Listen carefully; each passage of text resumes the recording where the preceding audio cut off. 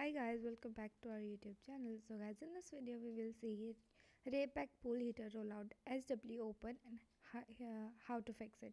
So guys, if you're facing this issue, we have few steps that you can follow to resolve.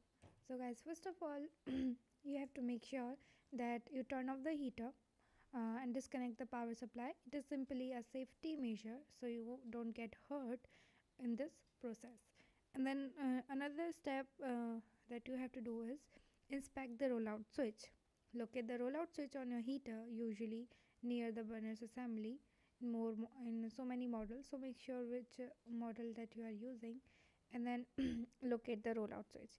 Check if the switch has tripped. It's a safety device that cuts off the heater if it senses excessive heat.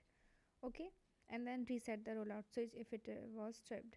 If the switch has tripped, you can try resetting it. Some models have a manual reset button on the switch.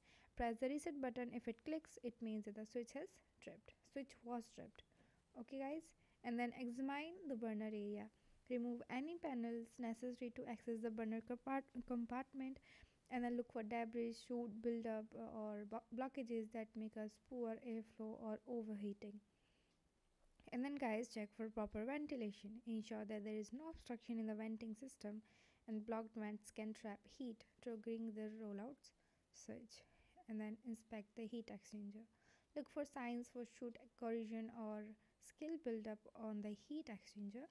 If necessary, clean the heat exchanger to improve heat transfer and the airflow.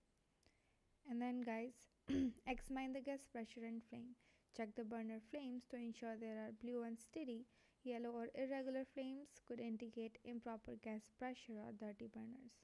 And then guys, you can also contact a professional to adjust the gas pressure if needed. If you have no knowledge about it, simply call a professional to help you with it.